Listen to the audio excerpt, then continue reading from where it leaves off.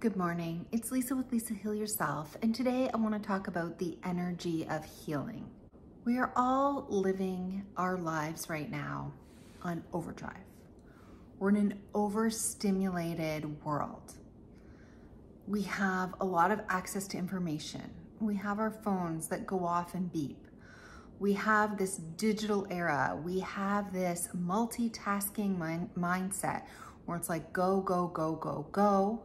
And we've forgotten what the energy of healing actually feels like.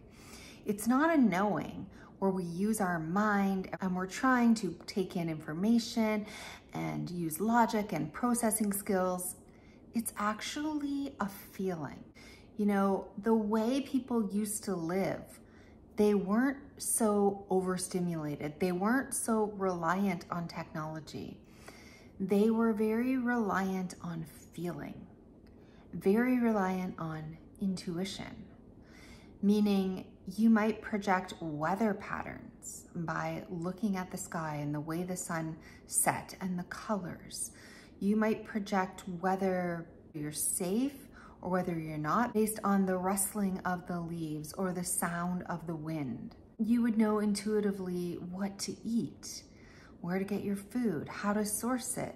This is more in line with the energy of healing, right? Being in nature, slowing down, feeling centered, being able to use your intuition and rely on your inner sense of knowing and this inner voice that you have that tells you whether you're on the right track, that tells you whether something's right or wrong, that tells you what direction you need to be going, that tells you, that whispers to you very softly, and that screams very, very loudly to you.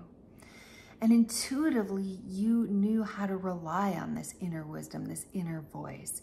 You knew how to rely on nature itself, on the rising and setting of the sun, on the weather patterns, on the way the sky is, on relationships and the way you interact with other people, reading their facial cues, reading their body language, feeling connection, feeling a sense of safety and connection and belonging with somebody else, or feeling a sense of danger or repulsion or disconnect with someone. You relied more on your senses, on your intuition, on your knowing, less on your mind to interpret and solve a problem and multitask and scramble. And they're two very different energies, right? One is very soft and one is very frenetic. One is very connected to yourself, others, the environment, and the entire universe around you. And one is very connected to technology, to yourself, to a fast-paced energy, to a success-driven energy, to a go, go, go, achieve, achieve, achieve energy. The problem is most people bring this modern frenetic energy to healing, and that's not healing energy. Healing energy is about resting and digesting. Healing energy is when you're in the parasympathetic. Healing energy is when you're in ease and peace and calm and flow. These are all states of healing energy, happiness, joy, gratitude. And when we bring our doing energy, our figuring out energy, our frantic energy, our success-driven energy to trying to figure out how to heal and trying to accomplish healing, and by being very driven and relying on our processing skills to take in so much information and then multitask our way through healing, try to disseminate all this information and process it. And it's a very different energy. You can feel the difference in the energy. One is very boring and slow and deeply connected to yourself and everything else around you. And one is very movement, energetic, fast-paced, driven, detailed-oriented, exciting, energetic, alive. It's almost like an electric energy, right? Electricity versus groundedness, versus a very ethereal energy. Something grounding, something you're more in the process of being rather than doing. You're grounded, you're knowing, you're centered, at peace, calm. The action is in the not doing, but the feeling, but allowing the feelings, as opposed to using our mind to distract from or overcome or barrel through these feelings. So they're both very, very different types of energy. And the problem is we're so used to living in this modern era, this different energy, than is really conducive to heal. It's very hard. We don't want to shut ourselves off and go to a cave and meditate and lie still and connect to ourselves all day. It can be a very boring, dead type of energy when we're used to a very exciting, alive type of energy. But with this exciting, alive type of energy comes overwhelm and overdrive. And this is where you are in sympathetic state. You're in a sympathetic dominate state.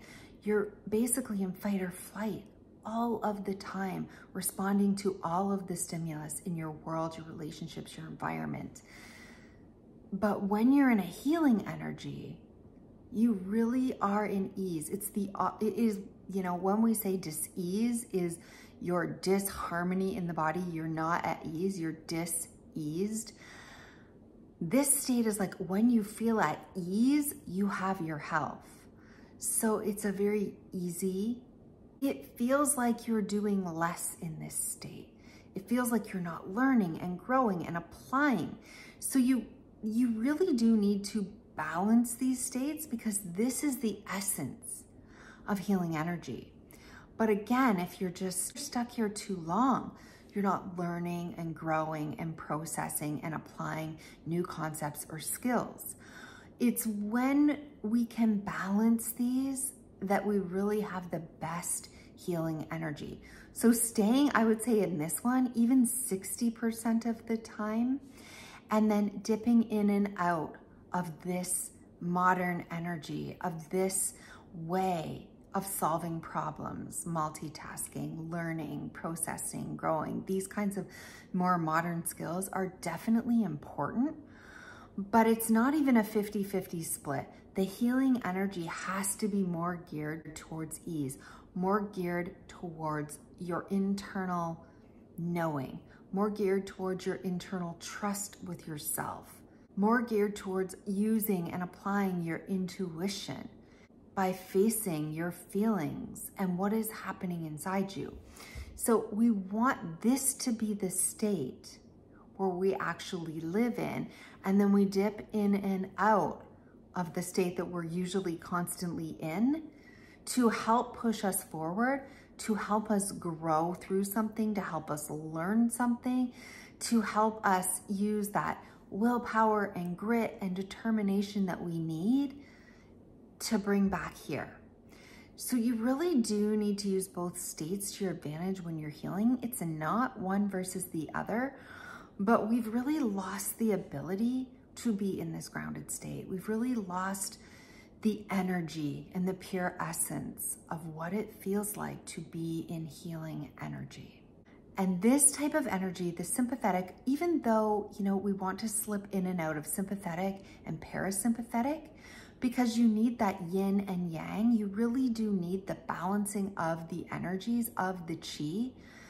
You absolutely, if picking one, most of your day should be centered here. You should really get to know who and what you are, who and what your feelings are, what your knowings are, what your intuitions are, and then using this state, the sympathetic, to your advantage when you need it, when you're at a stall in your healing, when you need to push yourself forward, when you're falling into victim consciousness, when you're feeling you're not making progress. Then we want to dip in here, multitask, try new things, learn new things, push ourselves a little harder. So both energies are important, but you're never gonna heal if you're always constantly in this state and in this energy. You need both. You need to be able to balance a healing energy. One that is grounded with the parasympathetic, one that is grounded with a very calming, at ease, peaceful, knowing, emotional and intuitive energy, connecting to yourself, to your environment, to your relationships, to your body, to your feelings. This is healing energy.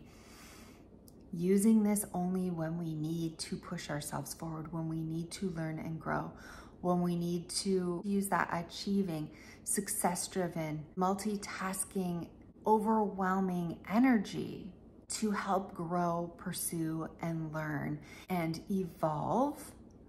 So we don't want to cut out technology altogether. We don't want to cut out this modern world that we live in altogether, but we really need to balance these more. You really need to get off your phone more. You really need to meditate more. You really need to consciously drive a life that lifts up healing energy. Otherwise, you will continually stay in the energy of the modern world that we live in that is not conducive to healing, that is not healing energy, that is not balanced, that is very overwhelming, frantic, frenetic, however you want to call it. It's very fast-paced. And this is the energy that you will be sucked into because of the world that we live in. It is very hard to get out of this energy. It spins fast. It catches you. It's like being in a constant whirlwind or a tornado over here. It's like being caught in New York City constantly. 24 hours a day, there's lots to do, there's high energy. We need to go back to the farm, to the homestead, to the cabin, out in nature, out in the woods, out by yourself, being present and really plugged in and connected to who you are. This is healing energy. So if this video resonates with you, please give it a like and consider subscribing. These are the types of things that we need to navigate as we are healing. It's not just about what you do and what actions you take and how often you take them and how long you take them and how hard you pursue them. That is not just it. It is how well you can be with yourself, how much you can grow internally, how much you can trust yourself, believe in yourself, love yourself, feel at ease. These are important qualities to healing, and this is what we really want to discuss in the healing journey on this channel. So I hope you enjoyed this video, and until the next one, remember, healing energy is just as important as healing work. Bring the right energy to your healing practice, and you will heal faster. You will have an easier time with healing. You will really start to resonate with what healing feels like and what things are working for you and what things aren't working for you. You will really begin to rely on and trust yourself. So pay attention to your healing energy, and I will see you in the next video.